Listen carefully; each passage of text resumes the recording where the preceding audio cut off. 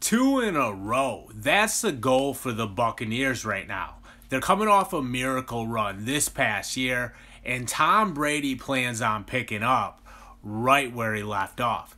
You know, everyone is in sync after spending a whole year together, so there's a real possibility that Tampa Bay could be even better. Just take a look at all these weapons. Brady has Rob Gronkowski, Antonio Brown, and Mike Evans as his top 3 weapons. Chris Godwin is still there too. So it makes sense that the Bucs won it all because there's a star-studded cast that's helping Brady out. If all those guys are still hungry too, then the Bucs will be on the cusp of winning it all again.